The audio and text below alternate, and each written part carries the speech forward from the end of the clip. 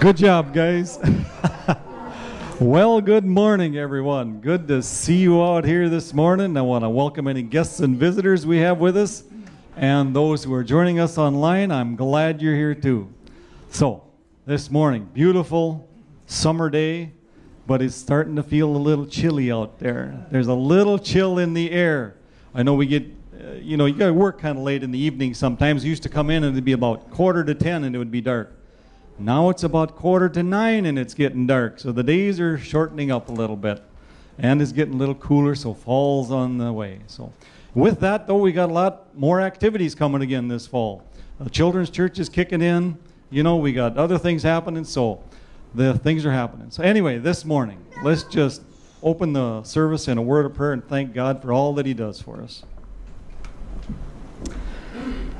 God, you are an awesome God. There is none like you.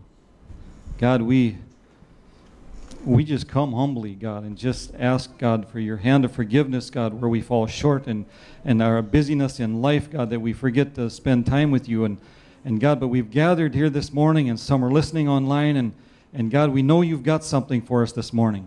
God, for everyone that's here and listening, God, I just pray that our hearts would be open and receptive, God, to receive, whether it's in the music, whether it's in the preaching of the word, whatever it is, God. God, I just pray that we'd be able to receive what you'd have for us today. God, I thank you for each one who's listening and who's attending here. God, I thank you for each one who's participating in the service.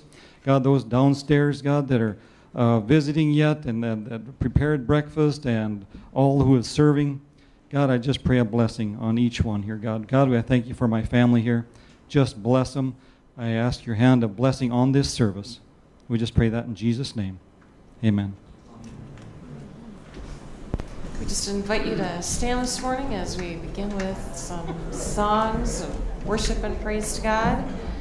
And just even in his prayer, Lonnie mentioned about how God is just an awesome God. And that's what we're going to sing this morning just to start off, is just about how awesome the Lord is and how great and mighty he is. And again, this morning, we just invite you, if you're comfortable, clap those hands. Help us out with a little percussion. We're drummerless this morning. That doesn't matter to God. Sometimes matters more to us, but you know what? God doesn't care about that. He just cares that our hearts come before him and that we worship him and praise him for who he is. Regardless of what instruments, regardless of how we sing, it's our heart attitude. So let's just do that this morning. We're going to lift him up and tell him how awesome he is. Let's sing, "Great Are You, Lord."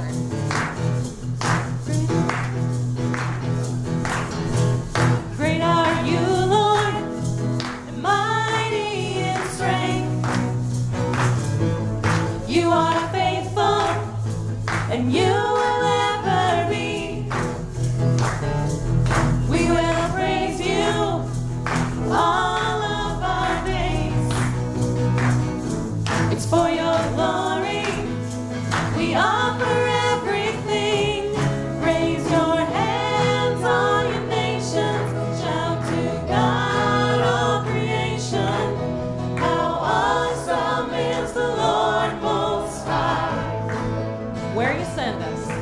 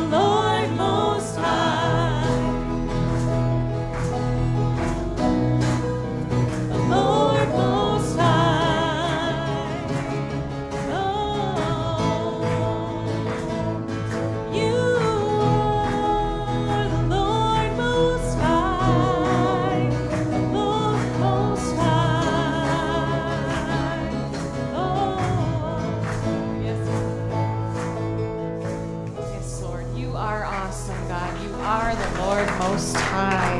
We just lift you up today, Father. We lift you up. We lift you up.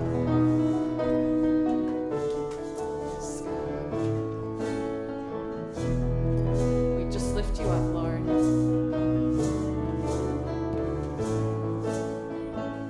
One thing we ask of you, one thing that we desire, that as we worship you, Lord, come and change our lives. Arise, arise, arise, arise, arise, take your place, be enthroned on our praise. Arise, King of Kings, Holy God, as we sing. Arise, oh, arise, arise.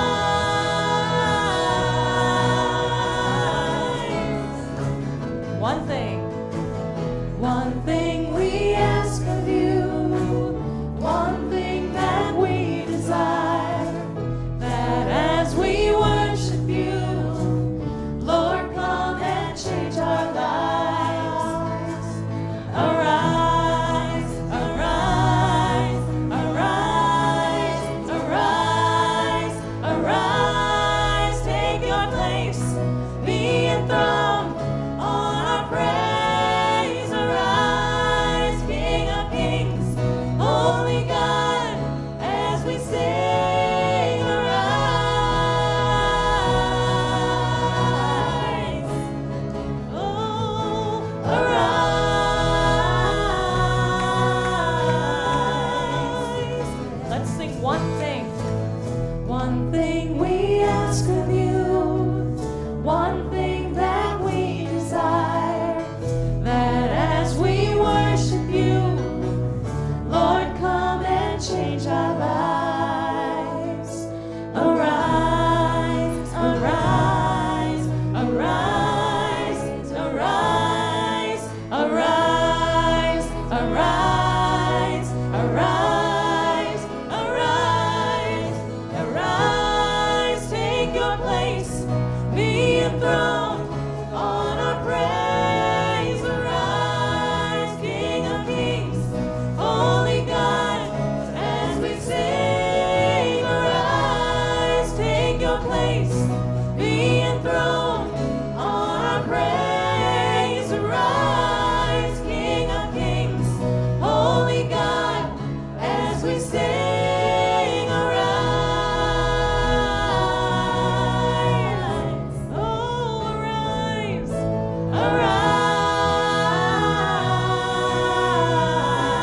arise. Just ask you to arise. Yes. We just desire, God, that you would take your place, that you would arise. Let's just sing arise. Arise, arise, arise, arise, arise, arise, arise, arise. Sing it again. Arise, arise, arise, arise, arise, arise, arise,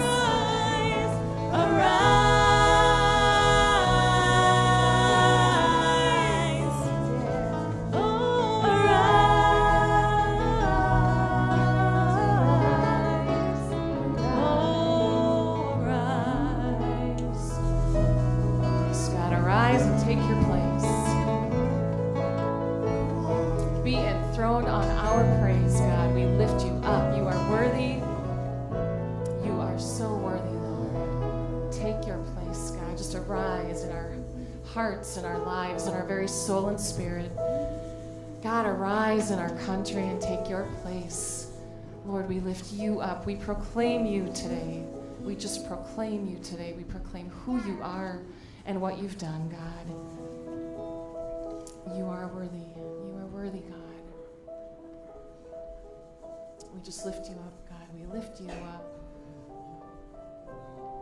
Yes, God, you are our Lord. You are none other than you. Only you, Lord. Only you. Yes, God.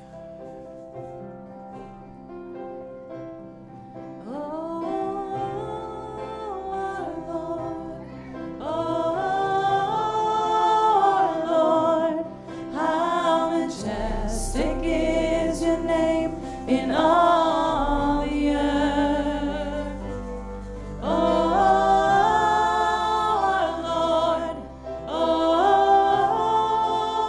Lord, how majestic is your name in all the earth, oh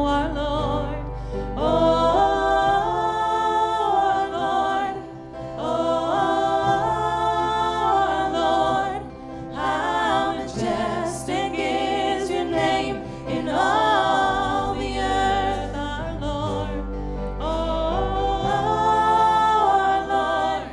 Oh, Lord, how majestic is your name in all the earth. We behold the breaking dawn, the light that shines over everyone. We look to you, we long for you, oh Lord. We behold the rising sun, the earth awakes, your hope is come. We look to you, we long for you, oh Lord. Oh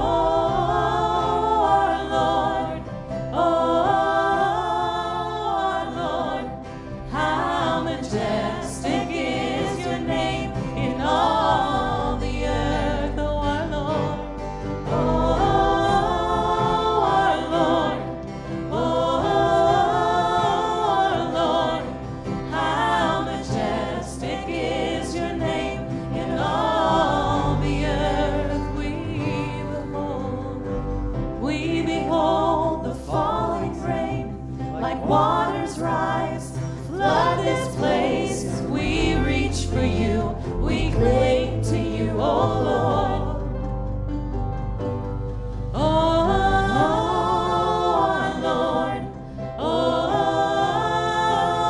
Lord, how majestic is your name in all the earth, oh our Lord. Oh Lord,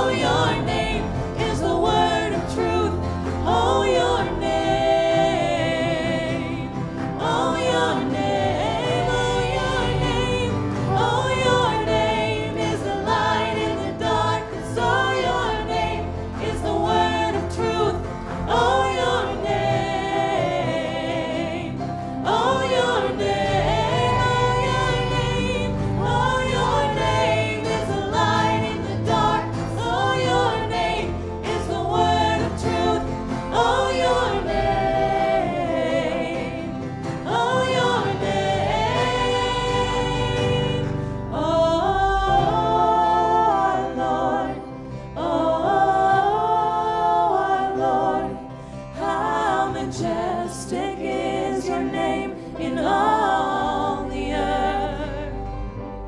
Oh, our Lord, oh, our Lord, how majestic is your name in all the earth.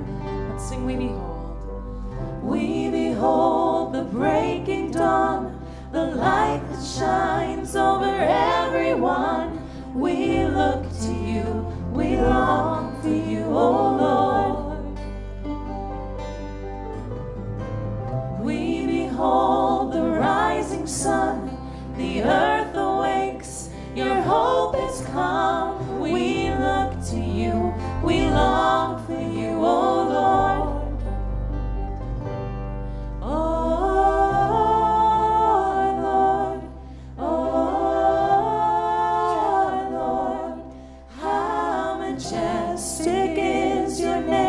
In all the earth,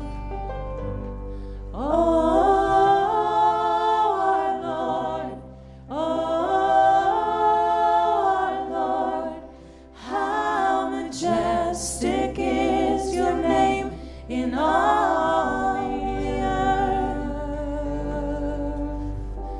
oh, our Lord.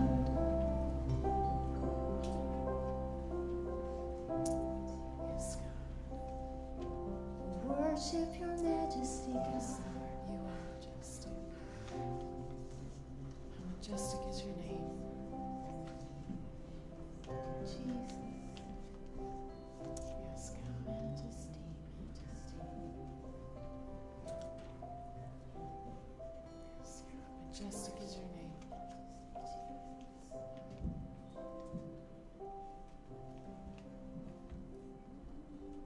Yes, Lord. Yes, God, your name is a light in the dark.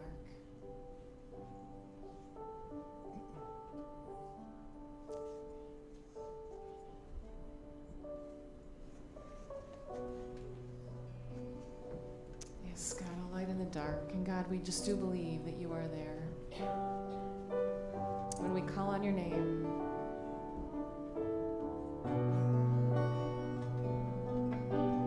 yes.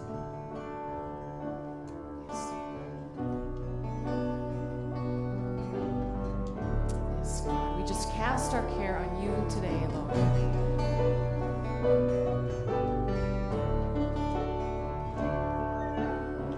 In the middle of the night, when worry finds me, in the middle of the fight, when strength is gone, in the middle of the fire, when fear is closing in, you are my song.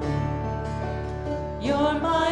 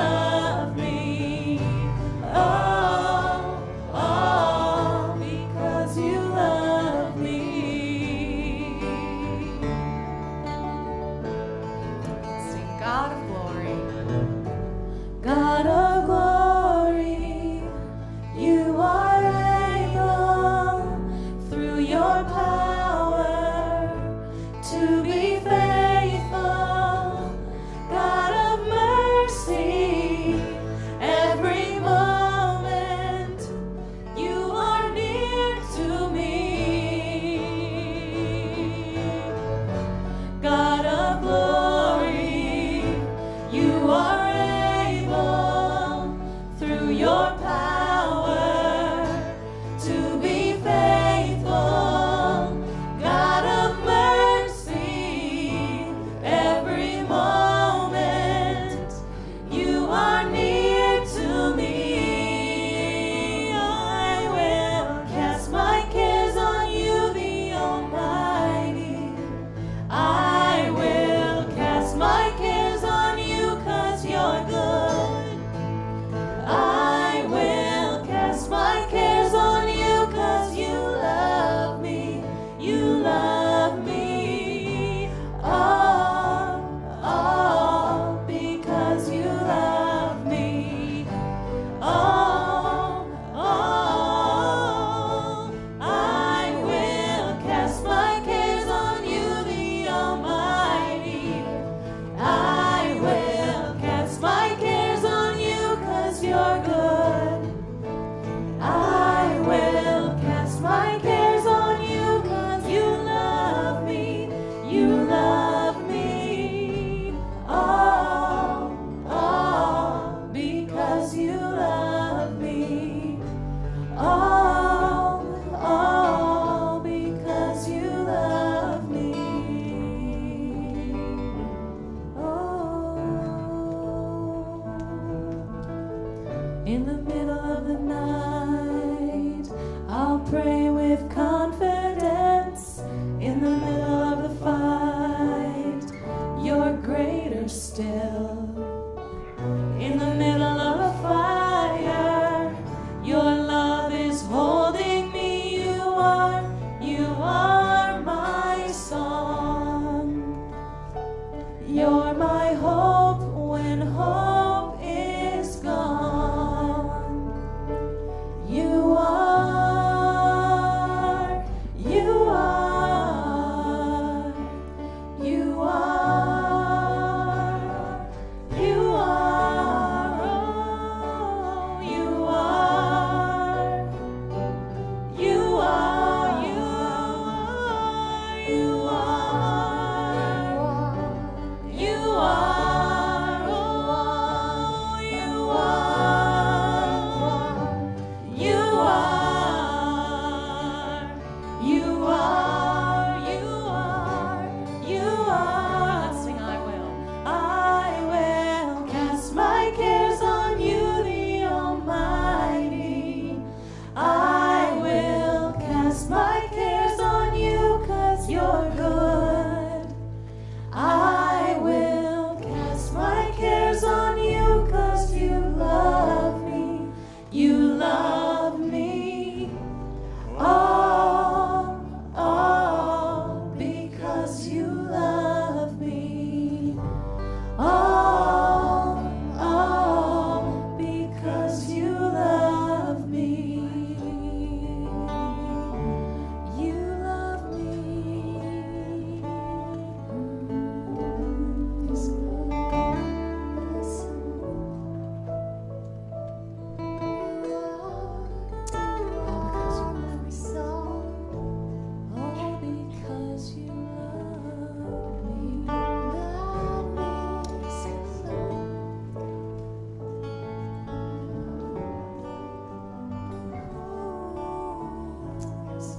You love us.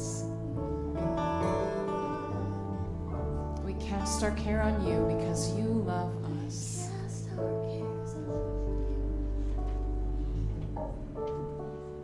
Yes, God, you love us.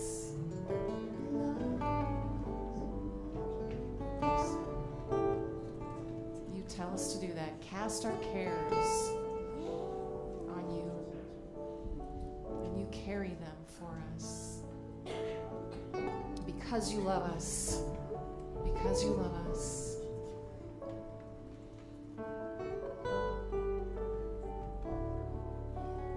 Yes, God.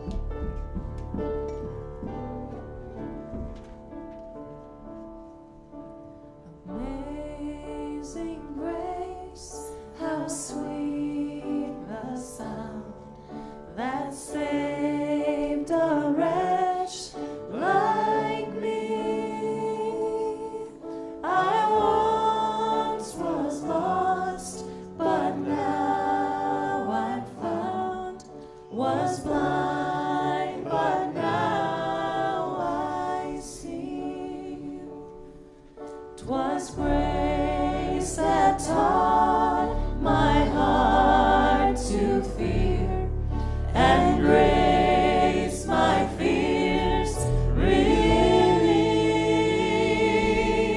How precious did that grace appear the hour I first believed. My chains are gone, I've been set free. My God, my Savior, has ransomed me. And like a flood, His mercy reigns.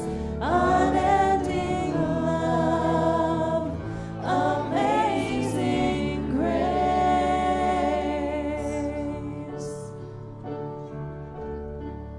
The Lord has promised good to me. His word my hope secures. He will my shield and portion be, as long as life endures. My chains are gone, I've been set free. My God, my Savior, has ransomed me. And like a flood, His mercy reigns. Unending love, amazing grace. My chains are gone, I've been set free. My God, my Savior, has ransomed me. And like a flood, His mercy reigns.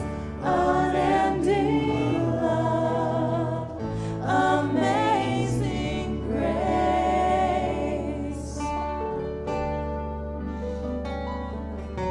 The earth shall soon dissolve like snow. The sun forbear to shine. But God, who called me here below, will be forever mine. Will be forever mine. You are forever mine.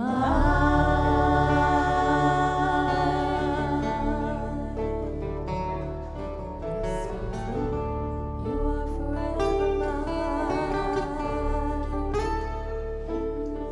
Yes, Lord. Yes, God. Forever, forever, forever.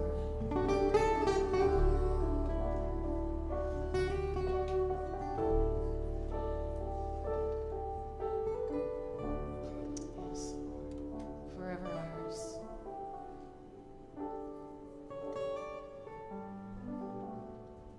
Yes, Lord, our chains are gone. You are an incredible God. And your grace is amazing, so amazing to us, Lord, and we appreciate so much. Pouring out you did of your love, of yourself,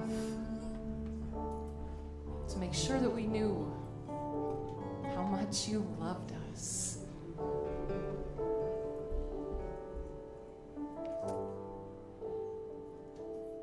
We give you this time today, Father. We ask you to continue just to work in our lives on a daily basis. That we would open up our hearts and our spirits to you. And just let you do that work in us.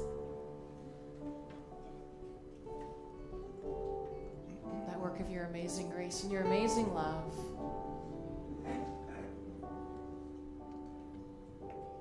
Thank you, God. Thank you for this time. Thank you for who you are.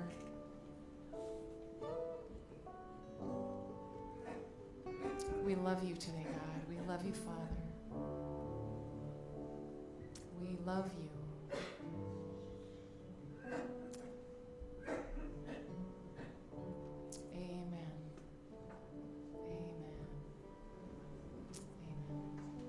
Why don't you say good morning to somebody? Have a seat. If you enjoy this program, we'd love to hear from you. Comments can be sent to us online or write to us at the address on your screen.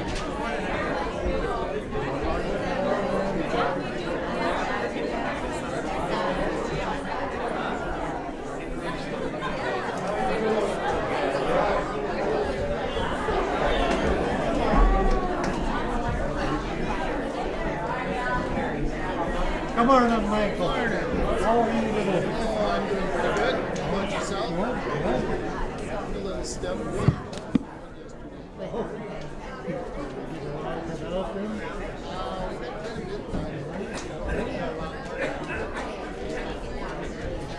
If we could have the ushers come, we'd like to receive the morning offering at this time.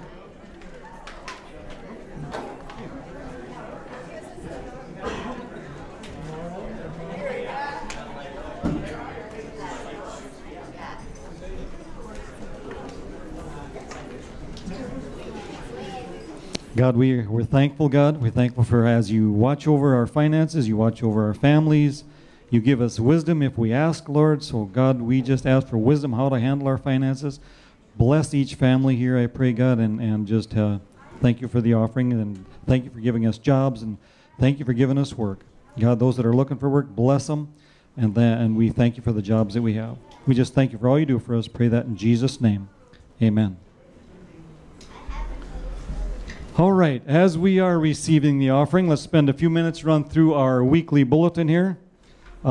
This morning, Pastor Tim is going to be working on 1 John, part 3 of that. Tonight, a youth group at the Fagleys at 6 o'clock. On the back page of your bulletins, Children's Church resumes, One-Way Kids. Youth and adult volunteers are still needed. So they want to get the schedule put together. So this Sunday is kind of the last Sunday if you want to help with the kids club. One-Way Kids Children's Church, get a hold of Lorraine. She'll get you signed up, and they do need help, youth and adult volunteers. Please get a hold of Lorraine today. Also, One-Way Kids puppet team is also seeking puppeteers. So if you are interested in that part, contact Jana or Sue Walther about that. And they said training is available. Also, there's a trip being planned here, the Creation Museum. There was a young lady that works with 4-H, and they got a hold of Linda, and she went down to this Creation Museum and was so impressed. She went with her family and said, you know, we want to open this to all the churches. She wants to, not just Zion Lutheran, but Zion Lutheran is the one that's putting the trip on, but she was really impressed. And so I just want to read this. It says, Zion Lutheran Church is planning a charter trip to the Creation Museum in Pittsburgh, Kentucky. It's for all ages, and families are encouraged to attend. The Creation Museum focuses on creation, the fall, Tower of Babel, and the flood. See creationmuseum.org for more information. Besides visiting the museum, you will be also visiting the National Underground Railroad Freedom Center in Cincinnati, Ohio. The cost is $300 per person if 30 people attend.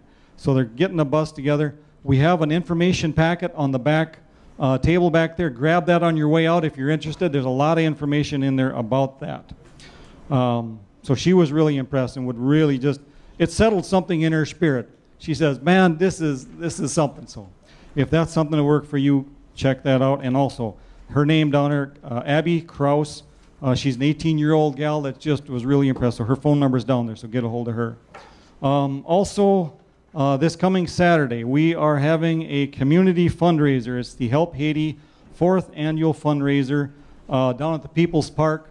We're trying to get some funds raised for the church and the school and the orphanage over in Haiti. Pastor Leslie did send us a letter. Pastor Tim will be reading that in a little bit. But I'll read this. Please come and bring your family and friends and neighbors to help support the Grace Assembly Fellowship Church, School, and Orphanage in Haiti. The picnic supper is only $5 per person. There will be a raffle and lots of gifts to be given away from donations made by the area businesses. That's this coming Saturday down at the People's Park at 5 o'clock. So if you could come and help support that, that would be a wonderful thing. Pastor Tim.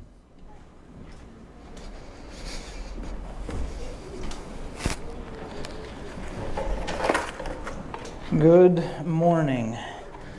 We are going to continue with 1 John. I just want to start out with just a word of prayer. God, today we come before you and as we read your word, I pray that you would use it to challenge us. I pray, God, that you would use it to challenge our hearts. I pray that you would use it to take us from where we're at to where you want us to be at. God, I pray that you would open your word up to us. I pray that you would reveal it to our hearts. Cause it to be alive. Cause it to be alive, God, in a way that we've never seen it. Lord, I just ask your blessing on your word this morning. Father, I ask you to bring life through your word in Jesus' name. Amen. Amen. I'm going to read a passage of this 1 John chapter 2. It's not up on the screen. I just want you to listen to it. I want you to hear this. 1 John chapter 2. Don't even bother turning there. If you have your Bibles, just listen. John says, "My dear children, I write this to you so that you will not sin. But if anyone does sin, we have one who speaks to the Father in our defense, Jesus Christ, the righteous one. He is the atoning sacrifice for our sins. And not only ours, but also for the sins of the whole world." We have one. John says, one of the reasons that I write this letter to you is so that you don't sin. But if you do, I told you a little bit about our dogs last week. I'm going to tell you another story about our dogs. We have 2 dogs, and we thought we had 1 cat. We found out this week that we have 2 dogs and 1 cat and 2 kittens. The family's growing. And my daughter's bringing me water. God bless you. So I told you last week that the big dog and the little dog start fighting, and eventually the big dog just chews on the little dog's head, and then the little dog, when he can't fight anymore, just goes and chews on the cat's head. And so this week, our big dog has a tendency of running off and disappearing for an hour or 2 hours. And you know that when the big dog disappears for 2 hours, he takes the little dog with him. So what we decided to do was to buy a training collar. You know, you really ought to read the directions very, very closely before you use one of these. So we bought the training collar for the dog, and I thought, okay, what I'm going to do is I'm going to walk the dog to the boundaries that I want the dog to go to, and then this training collar has a couple of different settings. The first setting is tone. It just does a tone. And I hit it, and I can hear it, but the dog just is like, whoa, what's that? You know, it just is confusing. So I put the collar on the dog, and I set it to tone, and we started walking the edges of the property where I wanted the dog to go, and I hit the tone, and nothing happened. And I thought, it's defective. And so we're going along, and I hit tone, and nothing happened. And so I thought, well, I'm going to... So I left it down on its very lowest setting, and I thought, I'm going to hit zap one time. I'm just going to zap him and see if that makes a difference. And nothing happened. So I thought, this thing it's either faulty or the dog is really tough. So I cranked it up to 2, and then I cranked it up to 3, and then it goes up to 7. Well, I stopped at about 5, and I thought, what is the matter with this crazy thing? And then I looked, and the collar was too loose. It's got 2 probes that have to be there. So I tightened the collar up a little bit and got both probes in contact with the skin. And we're walking along, and I hit tone, and all of a sudden, the tone is there. And I'm thinking, this is good. I hear the tone, but the dog just keeps on walking, so I thought, well, I'll hit the button for zap. I didn't turn it down, though. The poor dog came right about off the ground, just going after its own neck. I lifted, the dog has got to be 80 pounds. He came right up off the ground, just trying to figure it out. And I thought, well, what did I do?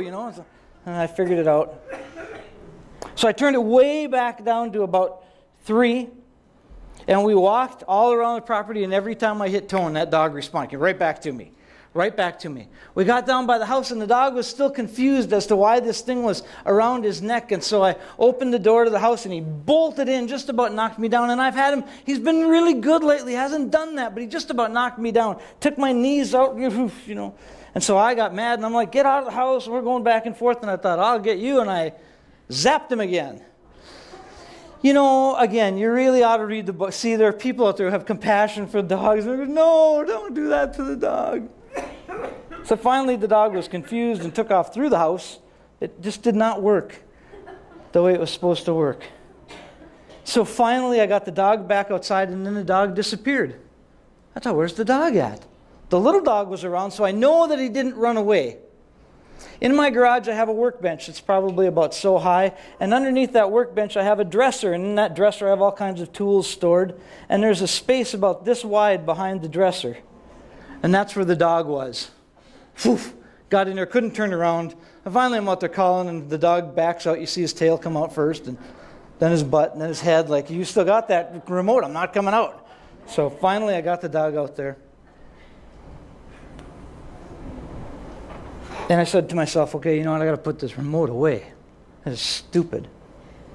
I'm going to kill the dog before I figure out what my part is in it. And so I put the remote down, and I got down on the ground and started playing with the dog, and we started playing fetch, and the next thing you know, the dog is coming back around. Took him out for a walk a little bit later, and I took the button with me, and we got out there, and I hit tone, and he came right back, and we were off here, and he took off, and I hit tone, and he came right back. The dog, for the last 24 hours at least, has not taken off. He's hung around the house. This morning I thought he was gone, and so I hit tone, I held the receiver up, and I hit the tone, and within seconds he comes bailing out of the woods. He's right there.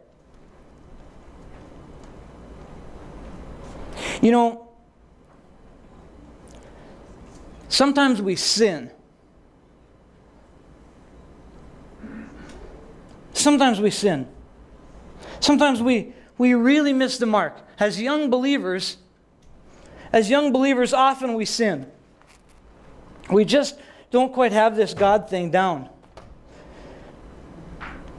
And sometimes when that young believer sins, us older believers who happen to have control of the remote, we come down so hard that we scare them, we damage them, we hurt them. You can't do that. You're a Christian. Bah, bah, bah. And John says, I write this to you so that you don't sin, but if you do, we have an advocate with the Father. Folks, I want to challenge you. You're involved in young people's lives. You're involved in people's lives who are young in the Lord. Make sure that you're listening to the advocate. Make sure that you read the manual. Make sure that we get on their side. Make sure that we understand. We have a couple of verses here in Scripture that we're going to read this morning. And my whole intent this week, this past couple of weeks, was I'm just going to kind of blow through this passage of Scripture. When we get there, I didn't think there was much to it. But this week, God has just opened it up to me in a way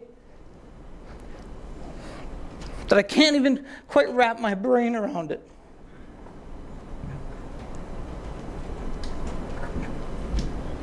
You've seen pictures of families where there's multi-generations. There's great-grandma, and then there's grandma, and then there's the mom, and then you might have, a couple of weeks ago, we had 5 generations sitting here. It's an amazing picture.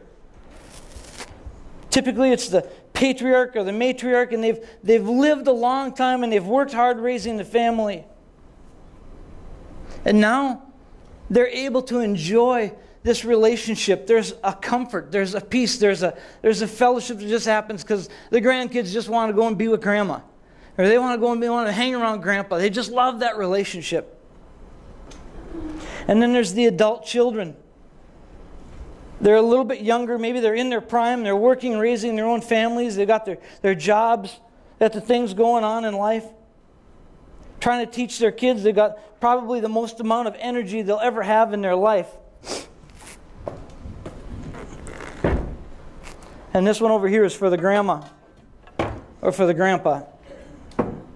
I got some props today. May not help you, but I might need this chair in an hour.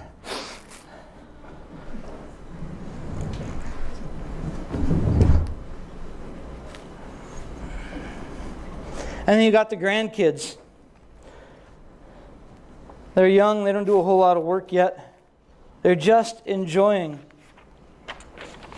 being around grandma and grandpa. They're enjoying being around mom and dad. Have you ever seen those pictures? Have you ever seen that unfold? I'm going to be a grandpa for the first time here in a few months. That's not right. I mean, I love you, but I don't feel like I should be a grandpa yet. But I will be, and it's going to be okay. I'm going to be a grandpa. Did you hear that? Ay, ay, ay. Okay, Alex. 1 John chapter 2. Starting in verse 12. John says, I write to you, dear children, because your sins have been forgiven on account of His name. Not on account of anything you've done. On account of His name. I write to you, fathers, because you have known Him who is from the beginning. I write to you, young men, because you have overcome the evil one. Then John goes on and he says, I write to you, dear children, because you have known the Father. Well, he just said that. I write to you, fathers, because you have known Him who is from the beginning. I write to you, young men, because you are strong, and the Word of God lives in you, and you have overcome the evil one. Now, in Hebrew writing, they didn't use all caps, okay? They didn't use bold. They didn't use extra colors. If they wanted to emphasize something, they didn't even use exclamation points. If you look at my notes, you'll find when I do a sermon, when I do my outline, everything that I want on the screen is in red. Usually all my scriptures, they're in red. If I have scriptures that I want to read, but I don't want them on the screen, they're in blue. If I have something I want to make sure that I get to, it's in bold.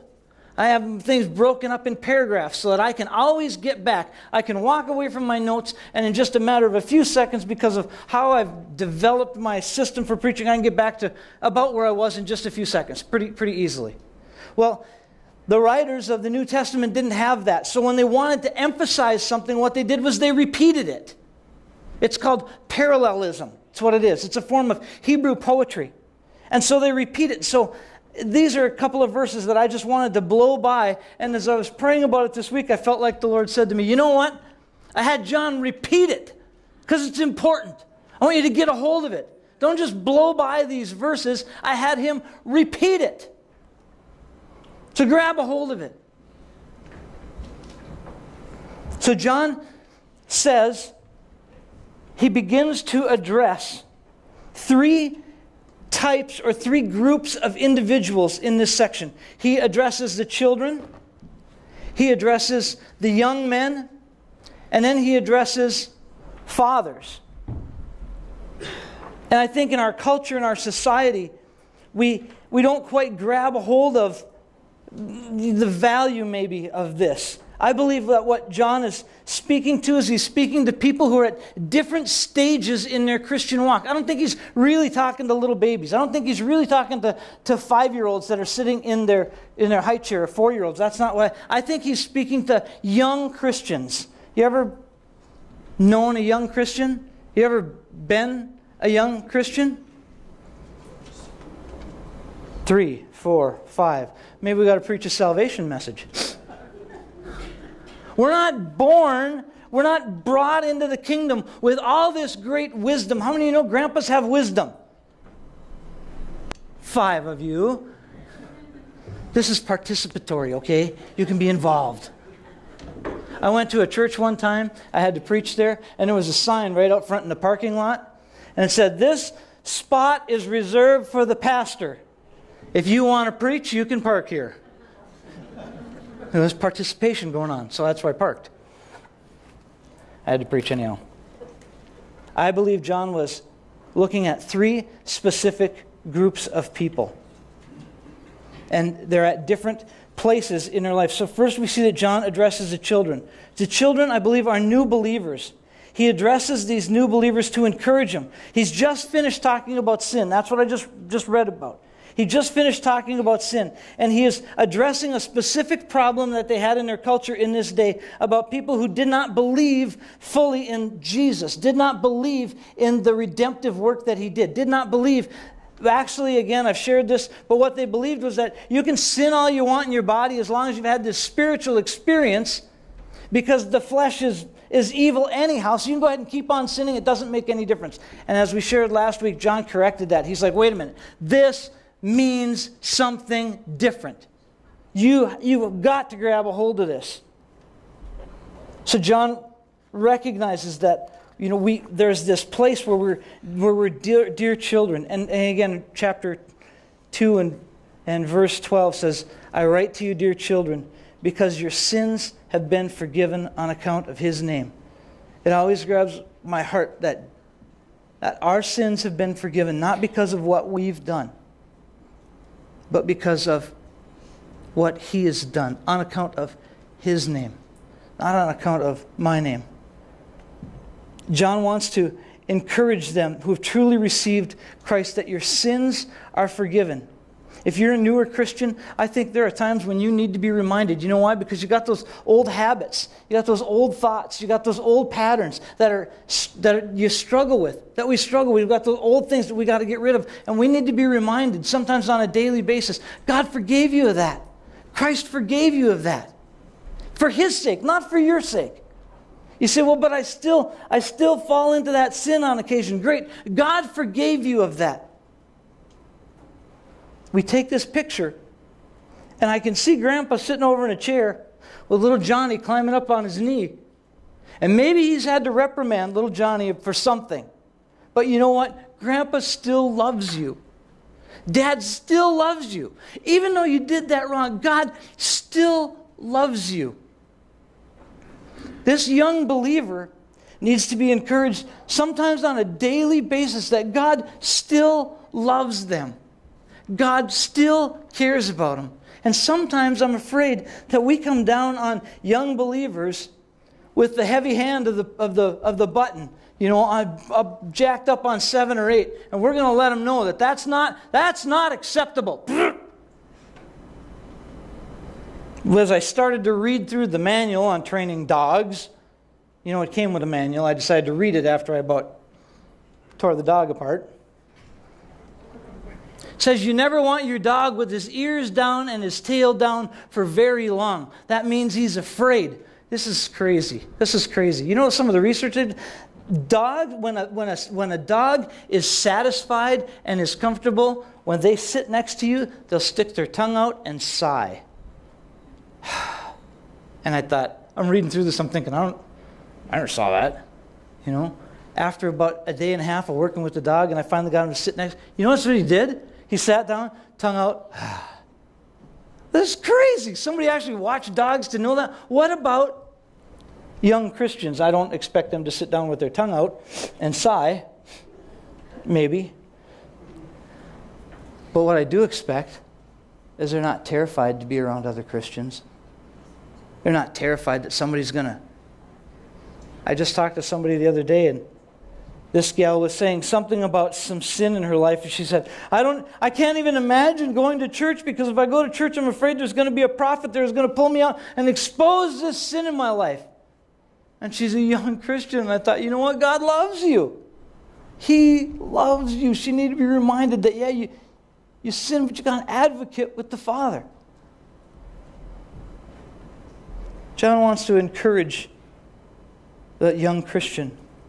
Ephesians chapter 2 in verse 8 and verse 9 says, "For it is by grace that you have been saved through faith, and this not from yourselves. It's a gift of God, not by works so that anyone can boast." We don't accept Christ we don't get to the point of accepting Christ because of what we've done. It's grace that He has given us, each one of us. And you and I know, as maybe a little bit older Christians, we know that if it wasn't for the grace of God, none of us would make it. None of us would. We blow it. We blow it. John says, "I write this to you so that you don't sin, but if you do." I don't know about you, but after I accepted Jesus, there were many times I needed that "if you do." I needed that. Today, I need that. I need to know that if I sin, there's an advocate.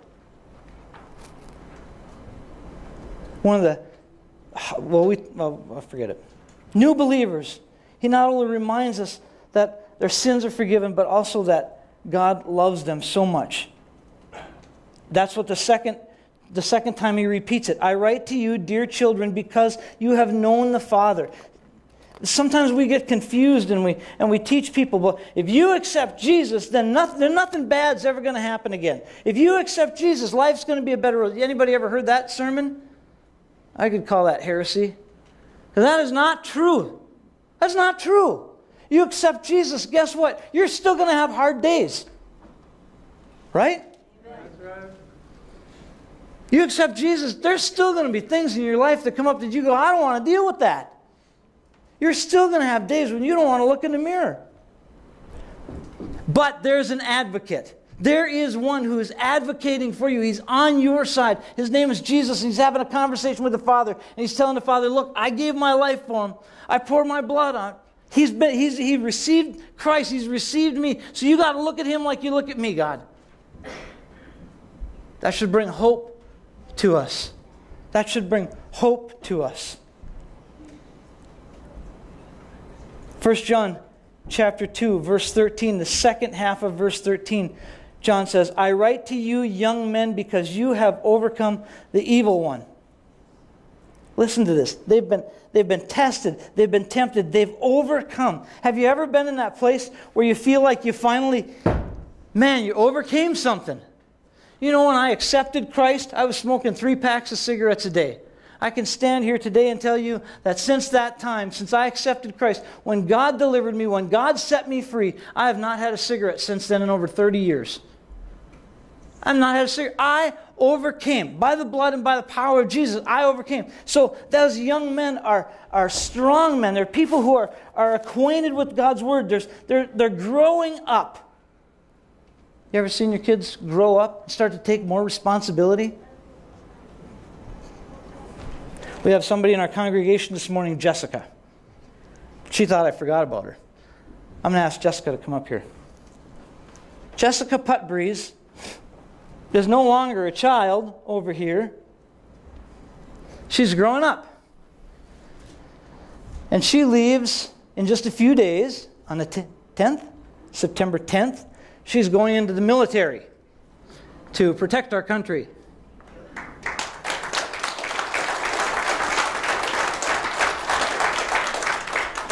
And you signed up for 8 years, is that right? 7. 7? And when you leave, you're going to be gone for? 6 months. 6 months. With option of deployment. With option of deployment. So you know what? This is the real deal. She's gone from this stage to this stage. And you think about that in Christianity, she's taken a step where she's grown up. I'm going to ask Dad to come up here too. Should have known that one was coming. Because we're going to pray over her.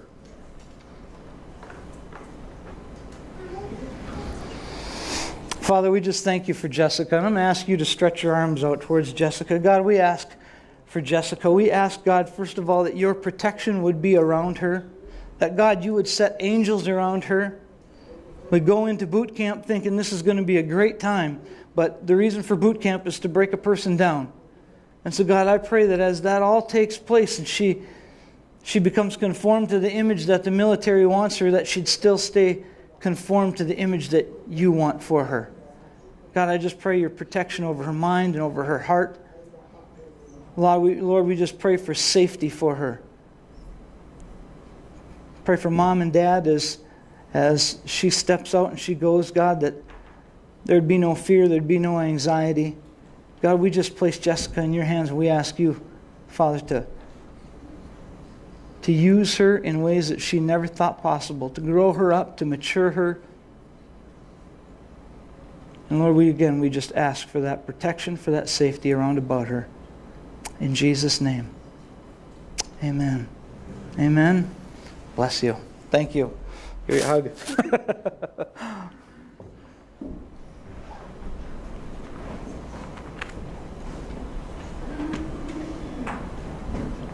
God never intended us to stay children.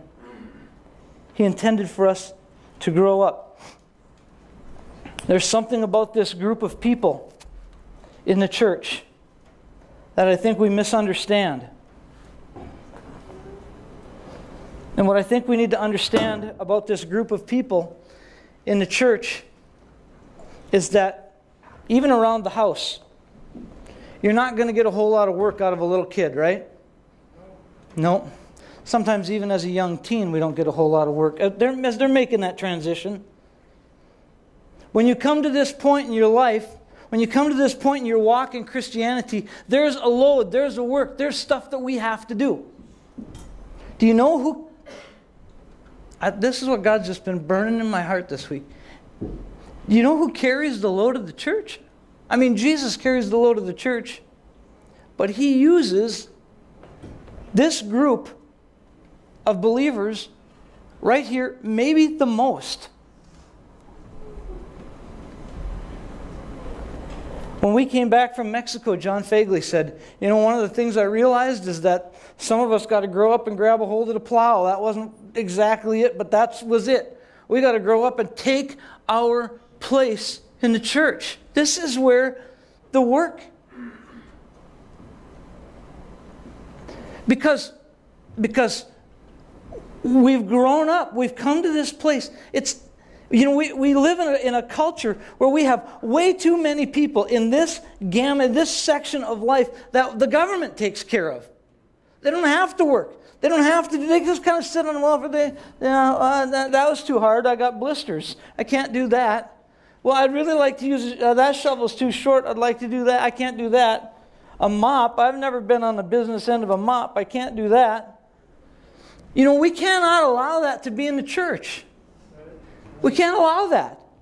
That group of people that that John is talking to here, young men.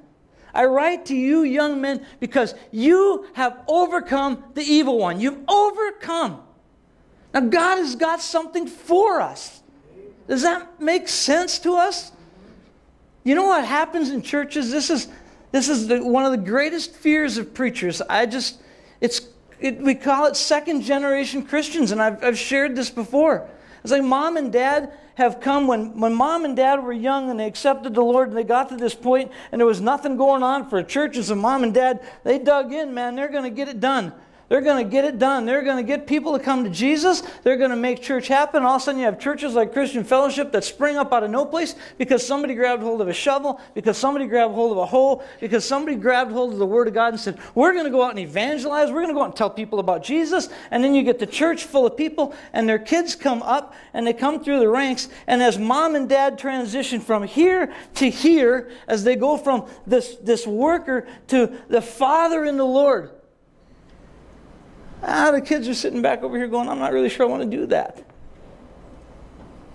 They haven't grabbed a hold of it. I had a friend who had a business, and this man he actually offered to sell me the business at one point. And so we kind of worked out a deal, and then it all fell through, and he gave it to his kids, his two sons. His one son was just a year younger than I am, and the other son was about my age. And so he was going to give it to his sons. And as he was going to give that over to his sons, he let them run it for a year without really giving it over to them. And in that period of time, everything fell apart. You know why? It's because they never grew up. They never learned how to take this position. They never learned how to take the tools and say, you know what? We're going to make this is ours. Instead, they walked around and said, well, this is ours. And I think, the old man's making all this money. The first thing I think we need to do is we need to buy new trucks.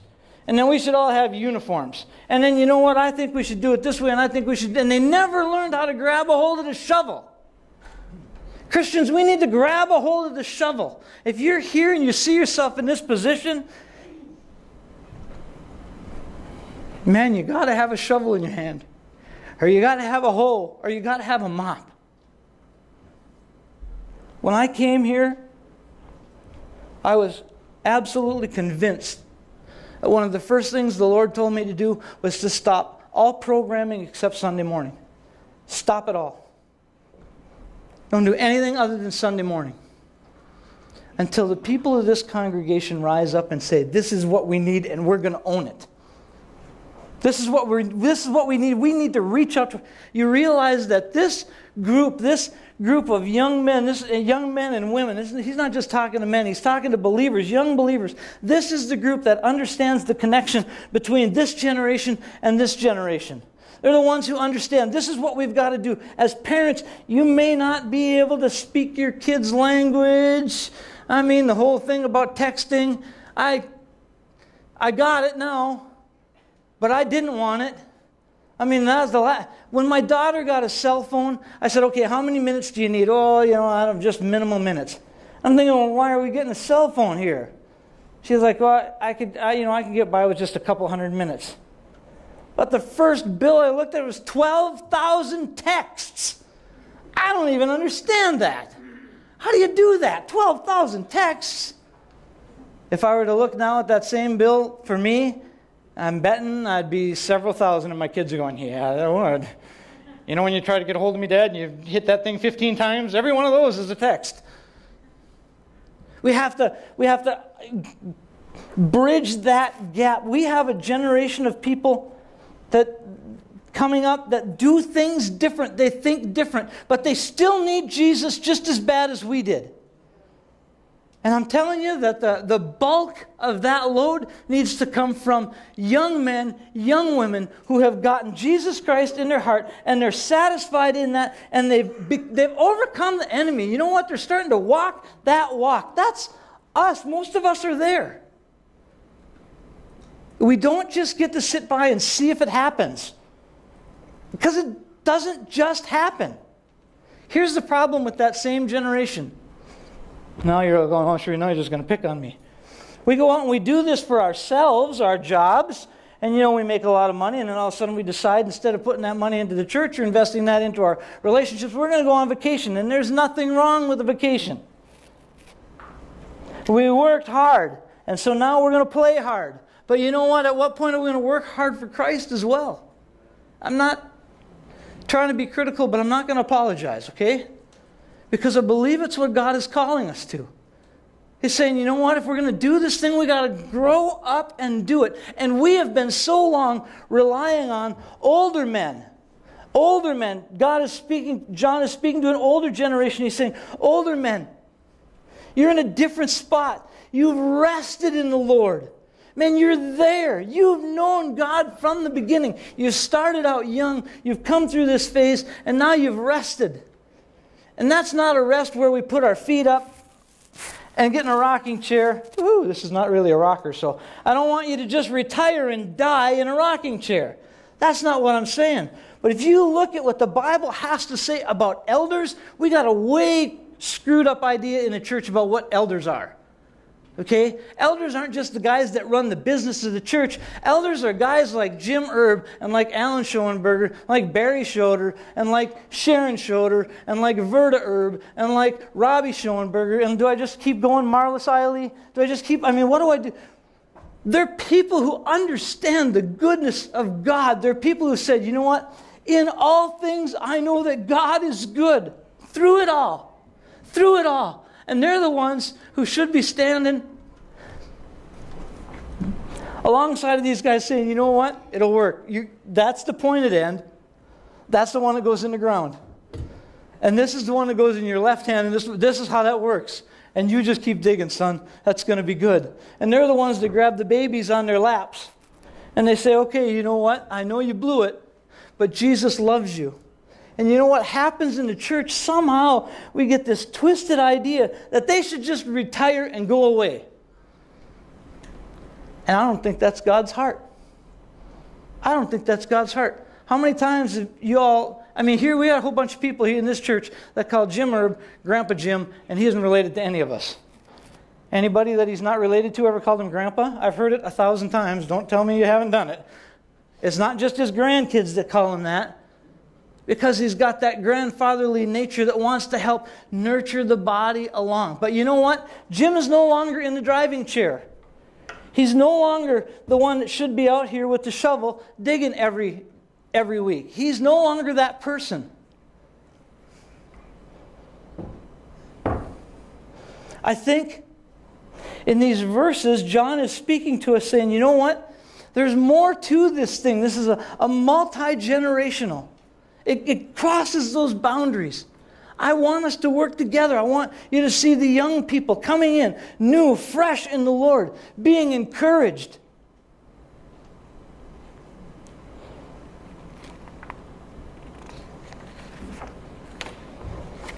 I write to you, young men, because you're strong.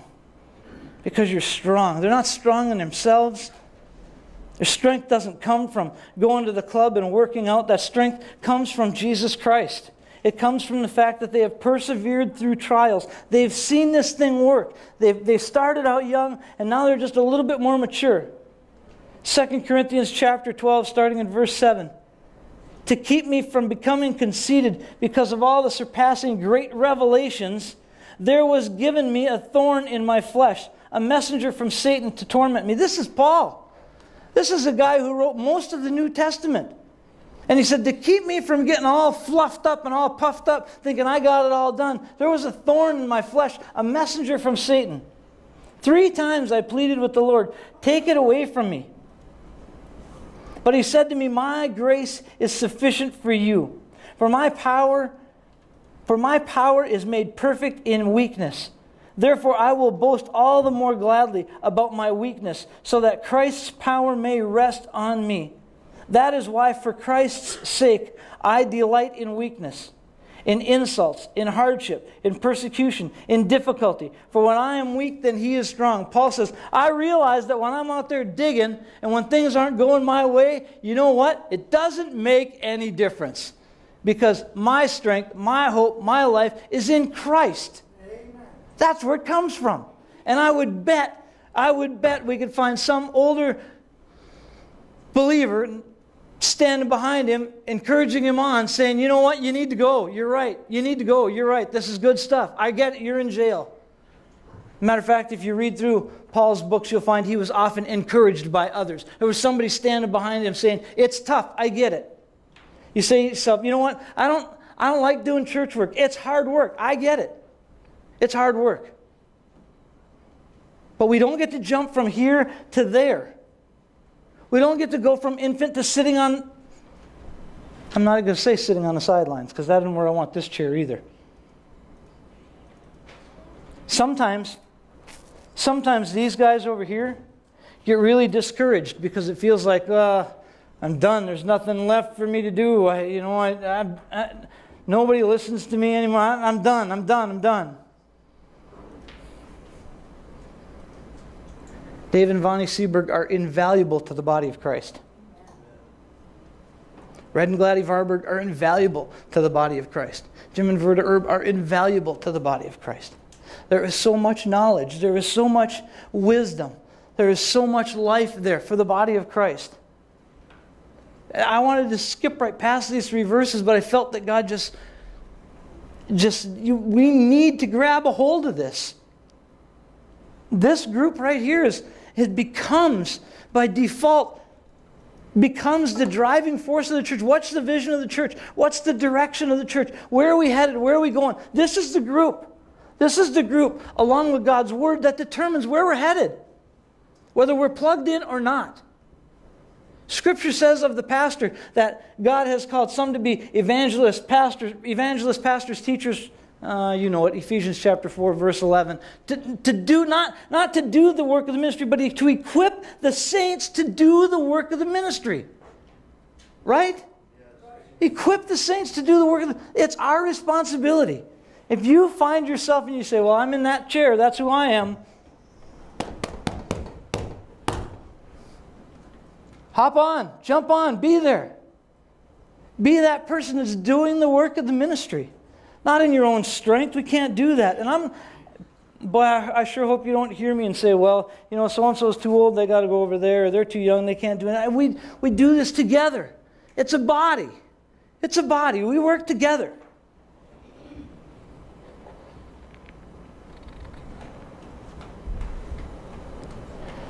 I write to you, young men, because you're strong and because the Word of God lives in you and you've overcome the evil one. Remember last week? It started out 3 weeks ago, and then last week I hit it again.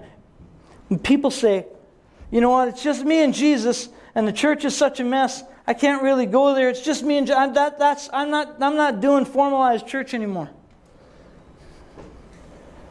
Where does that fit? How does that fit a body? It doesn't fit a body.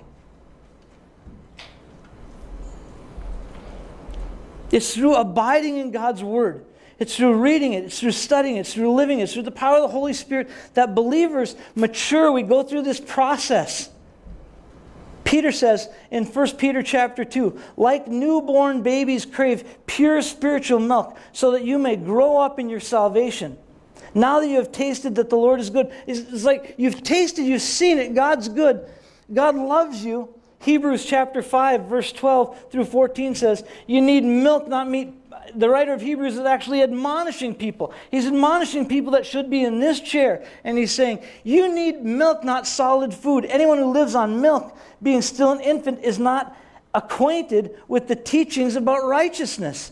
But solid food is for the mature who by constant use have trained themselves to distinguish good from evil. The writer of Hebrews says it's your own discipline that's going to get you there. That's how you're going to go from point A to point B. It's your own, by constant use, by discipline in God's Word, by knowing God's Word, by studying God's Word, by applying God's Word to your life, by living it out. That's how you're going to go from point A to point B. That's how we're going to get there. And when we're there, we're not there just to take up room in a pew. That stinks. I mean, we don't get to be here and go, I'm just coming to get, y'all take care of Sunday morning, that'd be good. Y'all take care of VBS, that'd be good. If somebody else wants to take care of evangelism, that'd be good. If someone wants to get the garbage out or, put new windows in the church, that'd be good. That's us, folks. That's us. I tried to tell the team of people who got together this morning, I tried to tell them this morning a little bit about what I was going to speak on, and I felt like I just wanted to cry. Because I think God wants to see us moving forward as a body, and that's going to take us moving forward as a body. I wish I could just say, it's my job, y'all don't got to worry about it. And the worst part is that's kind of my nature. I take on stuff like that and I just do it. And I know somebody's pointing their fingers at me going, oh, that's my nature. I have a hard time saying, but God wants to grow each one of us up. We have a letter. Lonnie said I was going to share a letter from Pastor Leslie. We supported him for a while, and Lonnie's been doing this Haiti ride. Listen to what he shares. Dear Brother Lonnie, blessings to you in the name of the Lord Jesus Christ. How are you and your family doing? I'm going to add a few words because I think that's what he wanted. I would like to take this opportunity to address with you some issues concerning that which I am going through right now. First of all, I would like to thank you for your prayers, for your love, for your support that I've been getting from you for a while ago. Your blessing has impacted a lot in our life in Haiti. We seem to forget that there was a pretty massive earthquake in Haiti some 4 or 5 years ago. We get past the initial shock on TV and we forget about it. But friends I've got who go to Haiti say it's not even remotely back. Thanks to God, our ministry, our orphanage, is doing well in Haiti. The main purpose of this letter is to inform you with some difficulties that we are actually experiencing in the orphanage in Haiti. I have recently been in trouble feeding the kids in the orphanage. I can't even feed them with 1 meal a day due to that situation. I was planning to close the orphanage, but I don't want to see the children in the street. I'm writing this letter in order how you can address your church to help us in Haiti with the orphanage. I hope that you will think about the children in Haiti as you get used to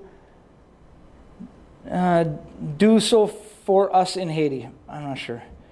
May God bless you and your family. I look forward to hearing from you very soon.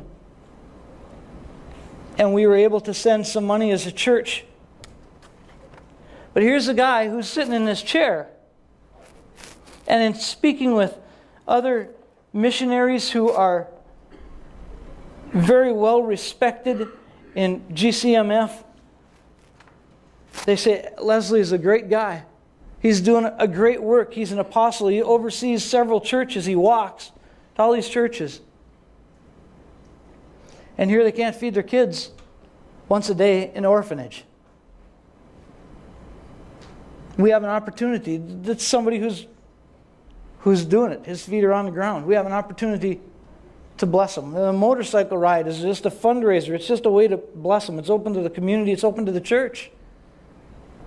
We're going to take an offering next week, or if you get hold of Lonnie this week and say, you know what, we want to bless them. The sermon is not a setup for that. It's just a perfect example of there's somebody who's doing it. There's somebody who's got his shovel in the ground and he's doing it. And they can't feed their kids in their orphanage even 1 meal a day. When we go out for supper several times a week if we want to.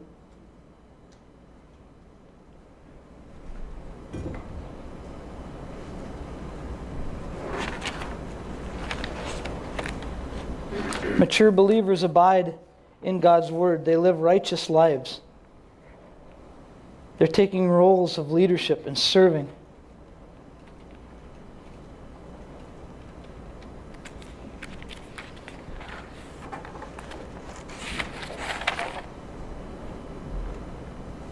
John 15:5 says, if a man remains or abides in me and I in him, he will bear much fruit. Apart from me, you can do nothing. I think when we talk about the fathers that John is talking about, we're talking about those believers who've stayed the course. There's been great fruit in their life. The fruit is that they've led people to Christ. They've discipled people. Jim Erb called me the other day and he said, I've got a couple of young couples that want to go through a Bible study. And so he started a Bible study for a couple of young couples. That's taking that grandfather role. That's taking that elder role in the church. That's what that is. The challenge for us today as we read through the Word of God is, what are we going to do with that? What are we going to do with it? Are we going to plug in? Are we going to say, I got to figure out how... We were at this last conference. I saw an amazing... We'll show a video someday. This guy he made a bridge, like off the back of a guitar. It's called an earth harp, is what he called it. So on a guitar, this is the bridge right back here. Right back here. So he made this bridge. And the bridge was probably about 10 feet wide, I suppose. And it was anchored to the floor. And he was in a building that had to be probably 150, 200 feet back to this second level of chairs, of seating.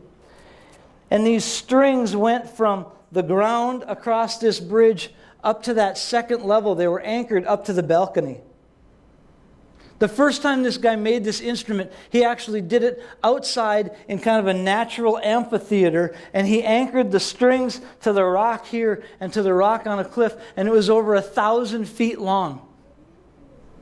So in this church, he's got this set up, these strings are going everywhere, and he climbs in the middle of them, he's got gloves on, and on those gloves he's got violin rosin, and he sat there and he played that instrument. It was phenomenal. It was phenomenal. And when he got done, he said, they were talking to me. He said, I want you all to know that you're sitting in the instrument. You're sitting in the earth harp.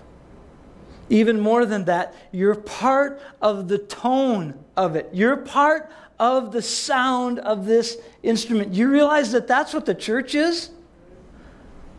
Whether the body of Christ comes off looking like this amazing help to our community around us, or if we walk away looking like we don't care at all and Jesus has no meaning to us, that's part of us. That's part of a reflection of us. We're part of that instrument. We're part of that body. We are that body.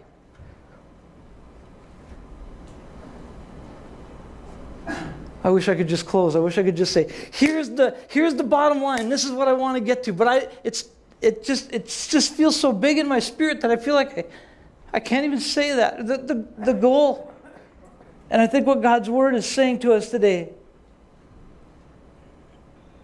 is that this thing called the church doesn't happen without us. It does not happen. But we got to take our spots.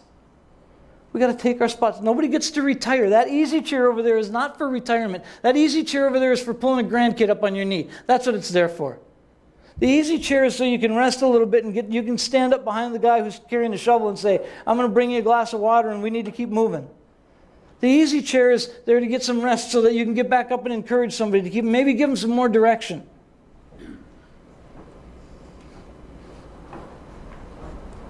But we got to follow after what God wants us to do. As a church, as a body. That makes sense? Church is not the house, it's the people. Church is not the house, it's the people. It's us. It's us. Let's pray.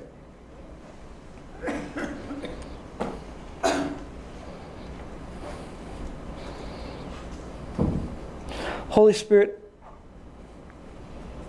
I ask you to speak to people's hearts in a way that you've spoken to mine this week. God, I ask you to convict and to challenge. I ask you to encourage and to exhort.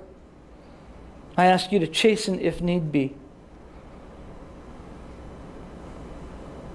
But Lord, we need to find our place, our role. We need to find our mission in this community. And I think, God, you are speaking that to us. And we need to rise up and take our places and move forward.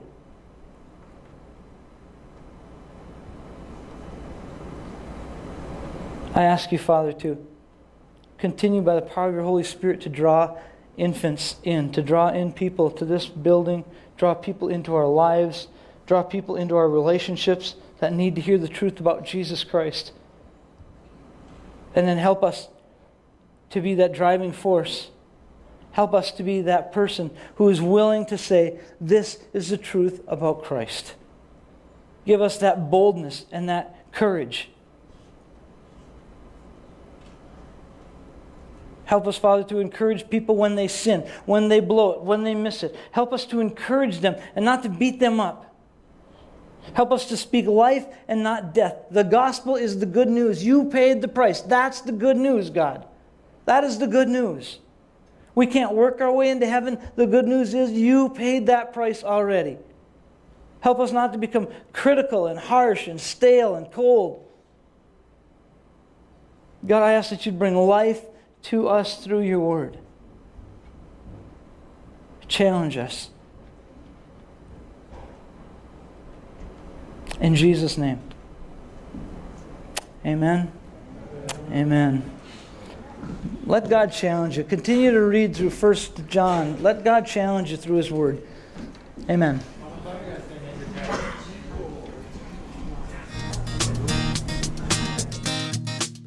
Thanks for joining us for today's broadcast.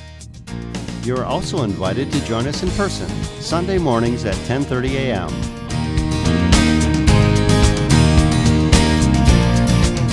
If you enjoy this program, we'd love to hear from you. Comments can be sent to us online or write to us at the address on your screen.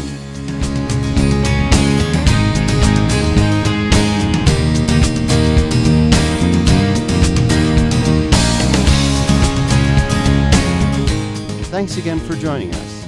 See you next week.